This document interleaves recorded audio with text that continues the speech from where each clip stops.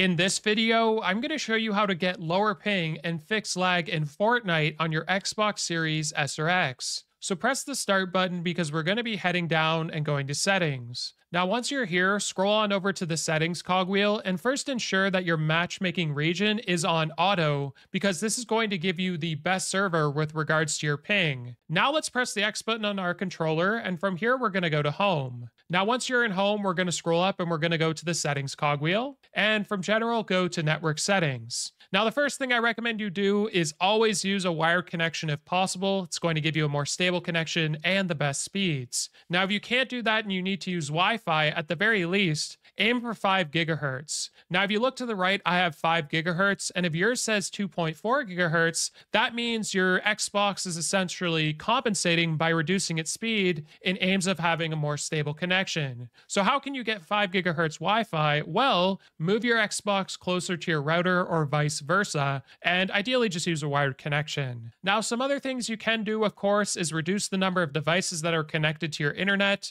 or this is just going to cause network congestion. Another thing you can do is go to advanced settings, and from here you could try changing your DNS settings from automatic to manual and testing out either the Cloudflare DNS for which is 1.1.1.1. If you want to test out the Google DNS for primary, you want to set it to 8.8.8.8. Then you want to press start, and on the secondary DNS for Cloudflare, you want to set it to 1.0.0.1, and the Google DNS is 8.8.4.4. Now, what you want to do is test each of these individually to see if it boosts your internet speed and fixes your lag. Now press start once you've input the manual one, and another thing you could also change once you've done that is scroll down to quality of service tagging settings. Now you want to turn both of these on, which is going to essentially tag your packets, which is data sent from your Xbox to your router to eventually ending up on the servers for Fortnite. And this is just going to ensure that you have priority traffic